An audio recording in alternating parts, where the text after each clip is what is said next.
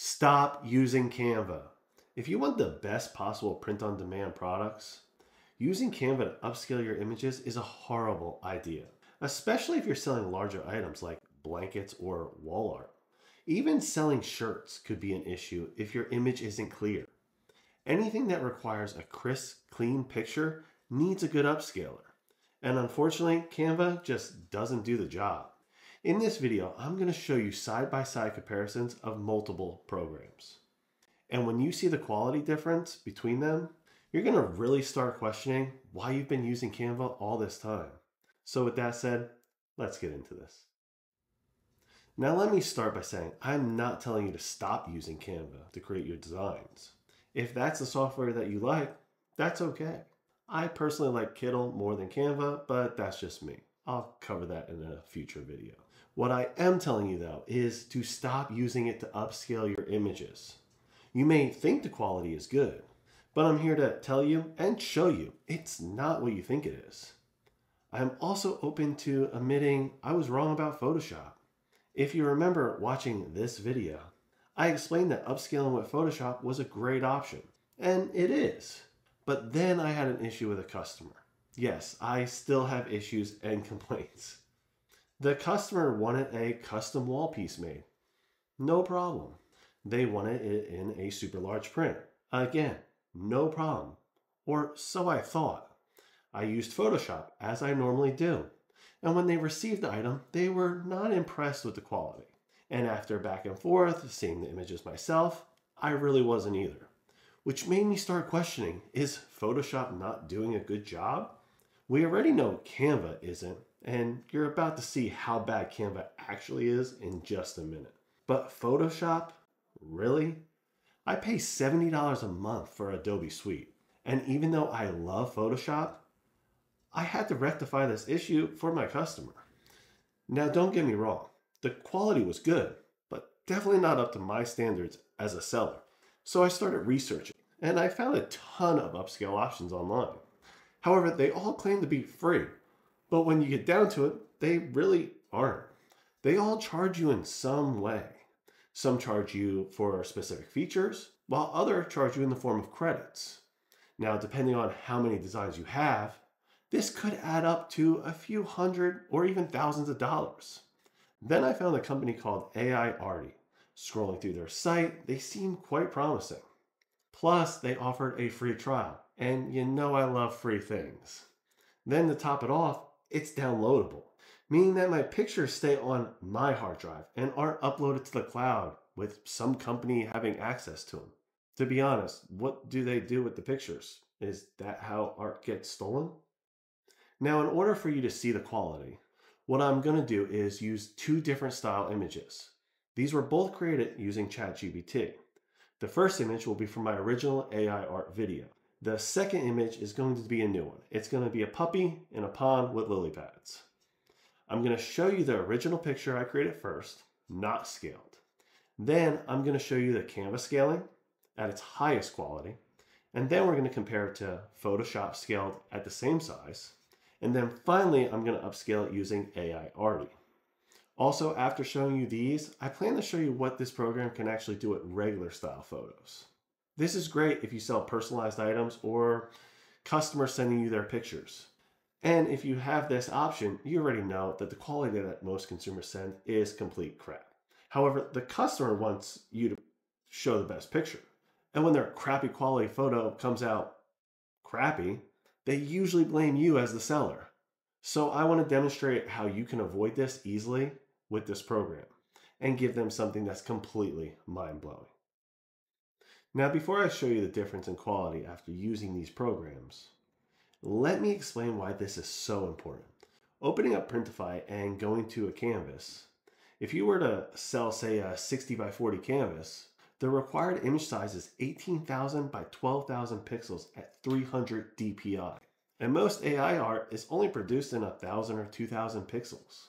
So unless you're shooting these images yourself with a DSLR, I doubt your image or design is this large, which means you need a good upscaler. And just to show you how big this image is on a canvas before you upscale it, here it is uploaded on Printify. This obviously will not work. So let's open up the programs and let me show you how these compare.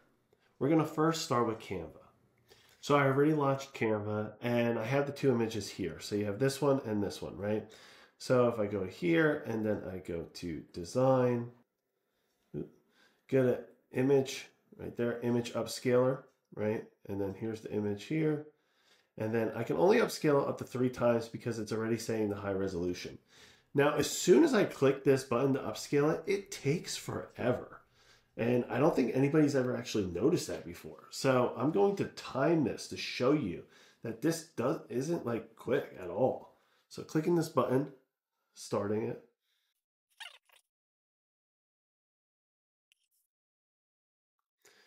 Almost 30 seconds. Almost 30 seconds to get this done. Right? Then I click replace and there we go. Got to wait a couple more seconds for it to actually go through. And now we're done. So now I can save this. It only went up 3x, but there we go. We'll jump on to the next picture now.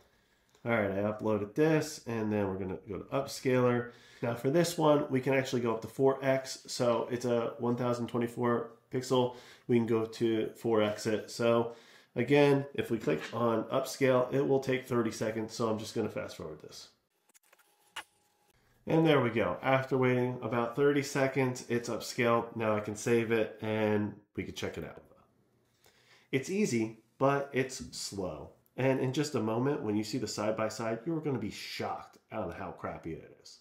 So now let's jump on Photoshop so I can just resize this image for you. There we're pulling up Photoshop. This is much quicker than Canva, but after I show you the quality difference between the three, it doesn't even really matter anymore. Either way, what you do is you go to image size, and then you put the new resolution. There's, first we're going to do 300 dpi, and then from there, it was, what did it go up to, 5376, okay? And you choose this right here, okay? You can reduce the noise however you want, and click OK, and it's done. It literally does not take 30 seconds like Canva did. Same thing with this one right here. Go to image size. It was 4096, right? Oh, well, first of all, I need to do the DPI, right? So 4096, done.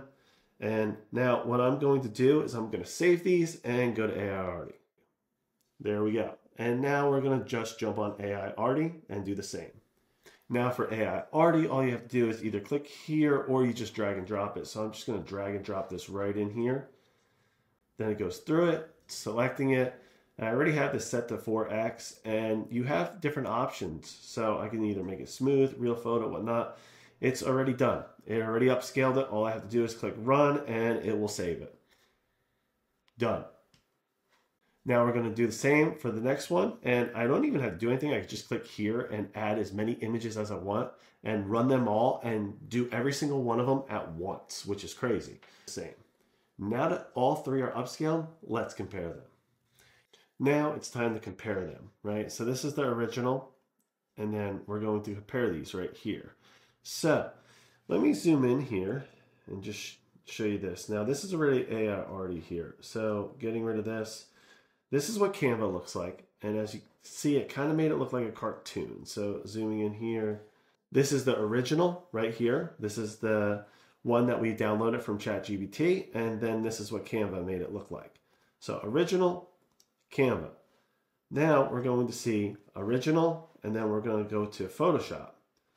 So here's the original, here's Photoshop. It did make it look a little better, right? Original, Photoshop. Now let's go to AI Arty. Look at how crystal clear this is, right? So original and now AI Arty. And don't forget that this literally is 3 times the amount. So it's, phenomenal, right? But let's just compare the two, right? So if you're going from, I don't even care about Photoshop anymore, to be honest with you. But if you go from Canva, which makes it look like a cartoon, to this, you can see how crystal clear this is. Now, this is what Canva's doing. They make things look like a cartoon, first of all, right? And now here, let's zoom in on this tree. So this is the original picture that we have. As you see, there's detail in the tree, right?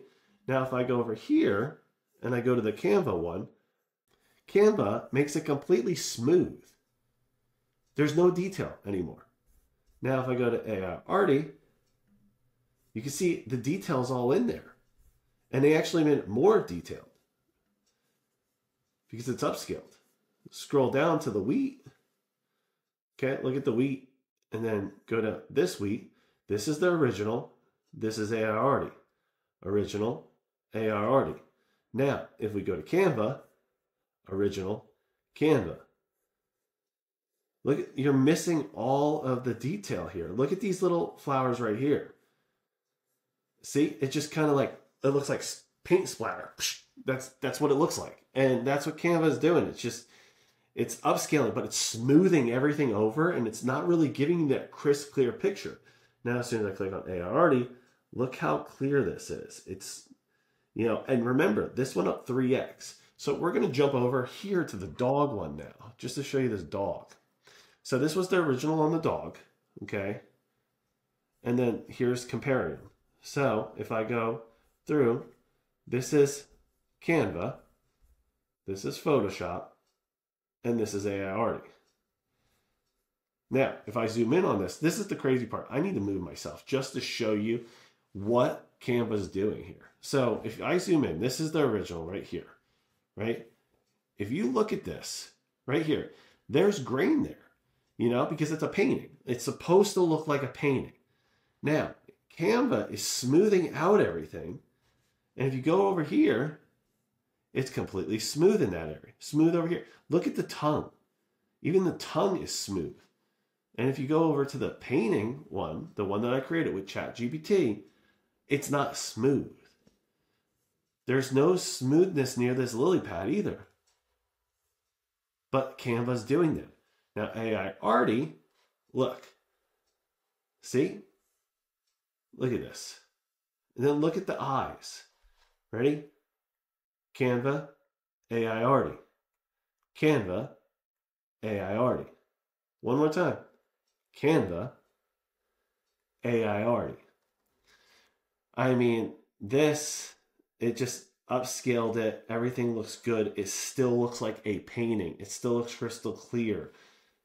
Now just imagine if this image from Canva was on a 60 by 40 canvas and you had spots like this that are completely smooth versus something that's supposed to look like an actual painting. How insane is that, right? The difference between Canva and AI Arty is beyond anything I've ever seen. And now you see why I keep telling you to stop using Canva. Your quality is being hindered. And as a result, your consumers are receiving a less than desirable outcome. So as I said earlier, I wanted to show you real quick some real life photos. This is beneficial if you were to offer custom or personalized items. Like I said earlier, when a consumer sends you a picture, they usually don't send you the best one. However, that's all they really have, which means that you need to upscale it and make it look good. With this, you could just throw it in the system and within seconds have a crisp, clean picture. And your customers are going to be ecstatic because of that. You no longer have that back and forth with them and try to explain, hey, the image size that you sent me isn't good enough. You could just throw it in the program and you're good to go. Honestly, I love this program and I've been using it nonstop since I found it. And as I mentioned earlier, the company offers a free trial. They also have a 30-day money-back guarantee. Now, I'm still actually on the free trial myself, but I definitely am going to pull the trigger once it's over, especially since it's only $99 for a one-time purchase. It's not monthly, not yearly. There are no fees. That's it. They do offer a yearly option for $75, but it just kind of makes sense to pay the $99. Plus, the company states that they provide free updates for life. And they give you a free video converter, which I haven't tested yet. I just got a new Sony 4K camera. I haven't hooked it up yet, so I'll test it out when I connect that. And unfortunately, I'm hoping that the 4K doesn't show all of my wrinkles. Anyway, if you're serious about your business and your designs, I highly suggest you check out AI Arty. The link is in the description. I plan to use this in all my future videos as well as my own products. So if you're ever wondering, hey, what program am I using and showing all my designs? Or why are my pictures so clear? Now you know why. If you have any questions, please leave me a comment. You know I love to hear your thoughts. Thank you so much for watching, and I'll talk to you soon.